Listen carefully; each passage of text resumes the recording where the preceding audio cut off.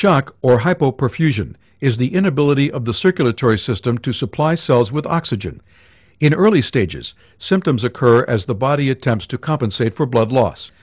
Physiological causes of shock are the heart failing to pump, loss of blood volume, or blood vessels dilating, creating a vascular container capacity that is too great to be filled by available blood.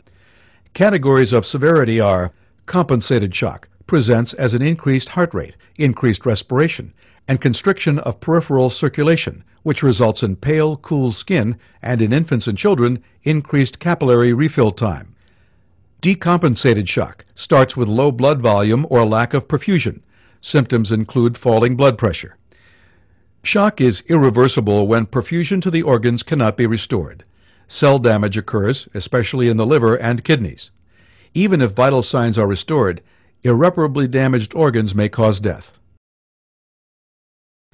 The main types of shock are hypovolemic shock, caused by uncontrolled hemorrhage, internal, external, or both, or by plasma loss in burns or crush injuries.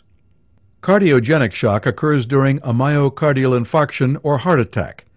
Damaged heart muscle or electrical malfunctioning decrease the strength of the heart's contractions, causing a slow, fast, or irregular heartbeat. Neurogenic shock may result from the uncontrolled dilation of blood vessels due to nerve paralysis in spinal cord injuries.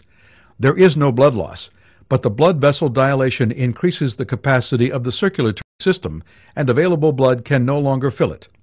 Sepsis, massive infection, or an anaphylactic or severe allergic reaction may also cause shock from blood vessel dilation. As an EMTB, you do not need to diagnose the type of shock. Instead, you must recognize and treat for shock whenever there is a mechanism of injury or signs that indicate the possibility of shock.